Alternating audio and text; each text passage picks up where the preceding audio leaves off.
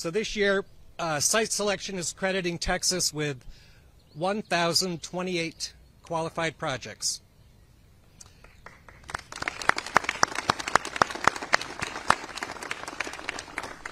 Which, by the way, is more than twice the number of the second winning state for total projects.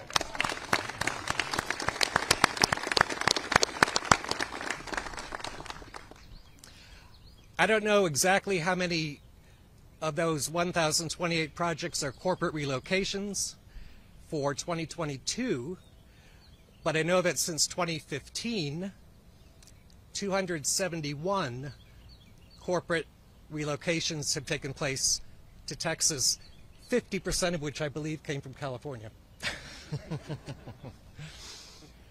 So that's quite a record. You know, this time of year, I have the privilege as editor of interviewing governors, including Governor Abbott and Governor Laura Kelly of Kansas, the other Governor's Cup winner for this year again. And I want to thank them, and I recently interviewed Governor Andy Beshear of Kentucky. And I really want to give the governors credit for giving others credit. To a person, they finally, in our Tier 3, fewer than 200,000, Sherman Denison again finished 6th. So if you're from any of those communities, congratulations. With that, I will turn it over to Governor Abbott. Thank you. Thank you very much. Appreciate you. Well, I want to thank Mark, Aaron, and Site Selection Magazine for this tremendous award, but also welcome you back to the Governor's Mansion here in Texas. Your frequency in coming back here may qualify you to be able to register to vote here in the state of Texas. Listen, I accept this Governor's Cup on behalf of the people of the state of Texas. Every year that I've been governor, Texas has won this award. That's a testament, Mark, as you were saying, to so many people who are involved in this process. It's because there are so many qualified people. And you mentioned the legislature. We have members of our legislature right here. I want to thank you all. So obviously, one of the key districts that was at the top of performance is represented by some of the folks here.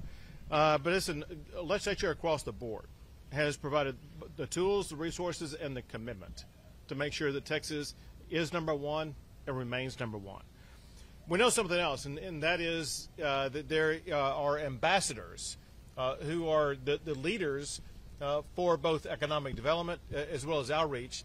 And I'm looking out on the crowd here. I don't see them. I'm guessing that they may be behind me. I'm told, let me take a look around.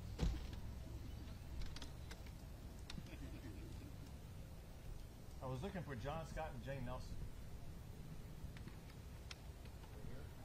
All right. Well, I thank them anyway. Don't have to be present to win. So I wanted to, we have ambassadors. It's the Secretary of State for the state of Texas. And the one who served as Secretary of State last year is John Scott, and he traveled internationally as well as within the state of Texas to advance Texas economically. And we have a new Secretary of State this year, Jane Nelson, former senator for the state of Texas, and she will be doing the very same thing in the role of Secretary of State. We also know very well that awards like this really are the fruit of the hard work that is put in by local officials. It could be local elected officials, local economic development professionals, local chambers of commerce. We often see these deals bubble up from those levels. And the tireless ongoing work by these officials is what really leads to so many of these projects that actually got us above the 1,000 mark for qualifying projects this year.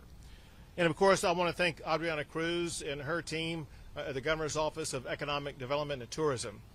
Adriana Cruz is the very best of the best when it comes to economic development. And it shows with the results.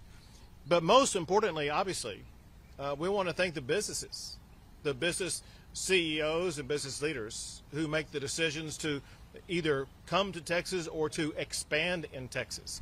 They're the ones who are working with us. They're the ones who create the jobs. They're the ones who expand their enterprises in ways that not only help their businesses be more successful, but also help Texas be more successful. Together, we are making Texas the economic envy of the United States of America. You know, the word peerless is a word that can rarely be used, because rarely is someone or something peerless. There's always peers that can challenge that peer. Peerless is something that few achieve. Texas repeats it, now for 11 years in a row. Mark, we have a challenge ahead of us, and that is, I see a table over there full of governor's cups. I see a table over here full of governor's cups. It's time for Texas to get another table to start lining up more governor's cups.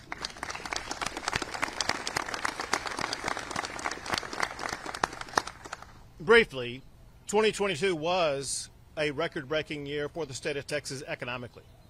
The state of Texas ranked #1 in the United States for the most new jobs added, adding more than 650,000 new jobs, growing also at the fastest rate of any state in the United States. A record number of Texans have a job today. In fact, more Texans have a job than 46 states have population. And as you pointed out, Texas has gained more than 270 corporate headquarters that have moved here since I was first elected. In this past year, Texas became home to more Fortune 500 company headquarters than any other state in the United States of America.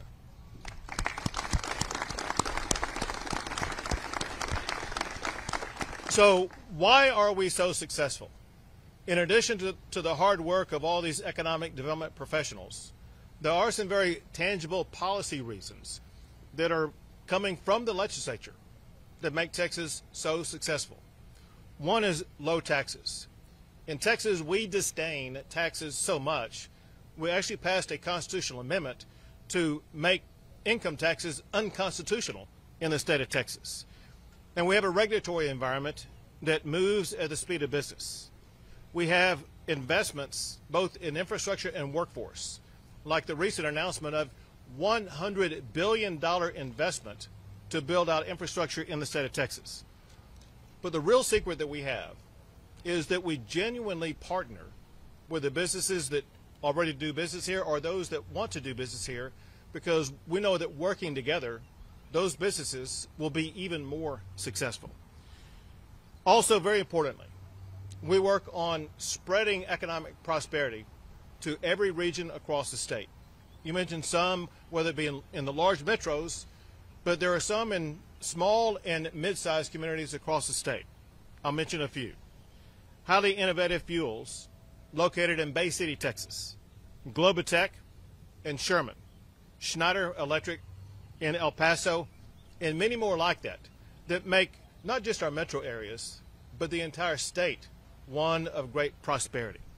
So Mark, thanks again to you and Site Selection Magazine, and here's to many more years of economic prosperity in the great state of Texas. Thank you all. Sure. A few questions.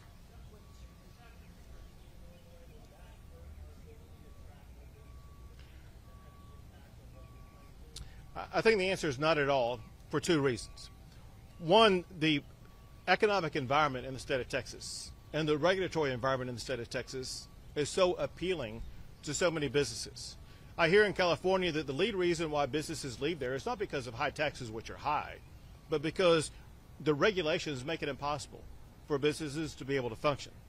But in addition to that, as you've already seen and heard, there are great legislative proposals that are being offered up that would replace 313 to ensure that Texas continues to have very substantial economic development tools.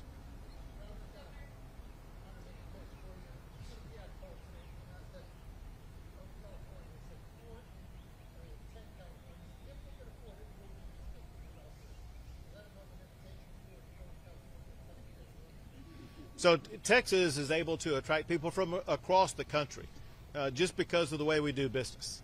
And we expect to be able to continue to do that because we will continue the policies that make it affordable and successful for businesses and individuals to operate here. Go ahead.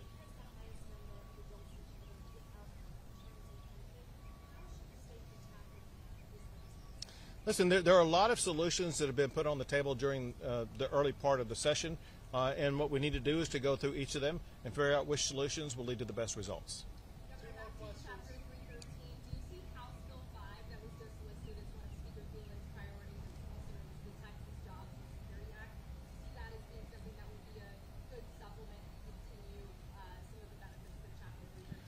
So I will say that it is an innovative approach to providing economic development incentives that focus strategically on ways that will not only attract businesses, but also will improve the future of Texas. So that's one potential idea, and there will be others.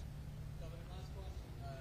On that bill, one of the big differences between that and what was expired, it seems that's not pulled forward.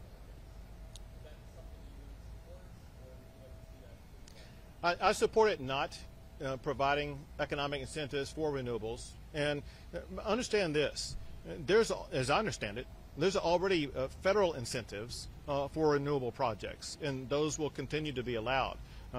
As it concerns especially energy and power and the power grid, our focus is on dispatchable power to make sure that we will have the needed dispatchable power to provide reliable electricity to everybody in the state. Thank you all very much.